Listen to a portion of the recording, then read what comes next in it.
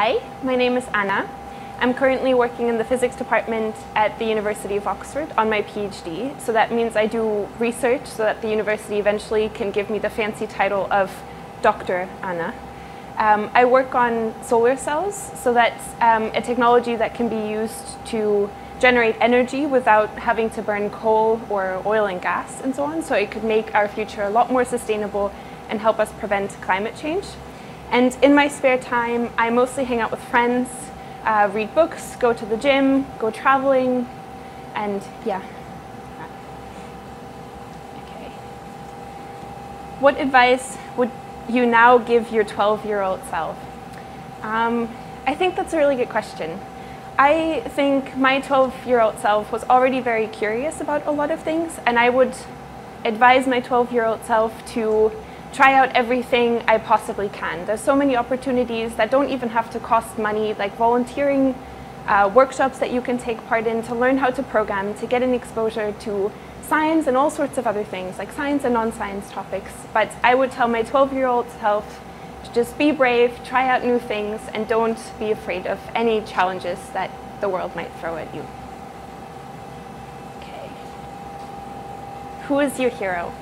I think one of my biggest heroes, multiple, are my grandparents. So they were kids when the Second World War was happening in Germany. I'm originally from Germany. So when they grew up, they had pretty much nothing left. That, you know, their parents couldn't support them to go to university, and they weren't given very much.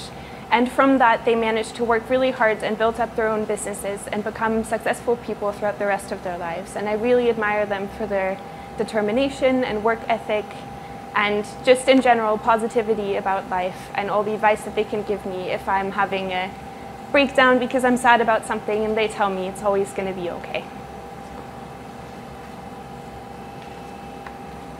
What's your favorite invention? Probably for my personal life, I like contact lenses, and I find it fascinating that, you know, I can just put things into my eyes and see without glasses. But I also am biased, and I think solar cells are amazing because you can just put them on a roof and they can use, you know, the sunlight to generate electricity. And just how people came up with the concept of how they work and just combining the right kinds of materials to generate power from that is very, very fascinating. Describe yourself in 3 words. Friendly, excited, and curious, I think I would say.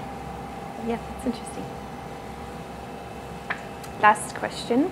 Where do you see yourself in 5 years' time? Well, hopefully in 5 years I will have finished my PhD and I'll be called doctor, and then I would probably like to continue working in research and maybe try to become a professor at some point. But even if I change my mind, I just want to live in a cool place close to my friends and family and work on interesting problems.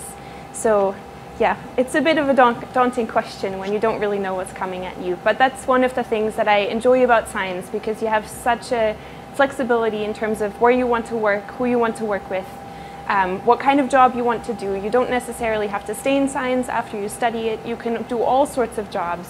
And the skill set that you're going to acquire studying science is so incredibly unique. So I love doing science, and I think more girls should do it. So yeah, why not?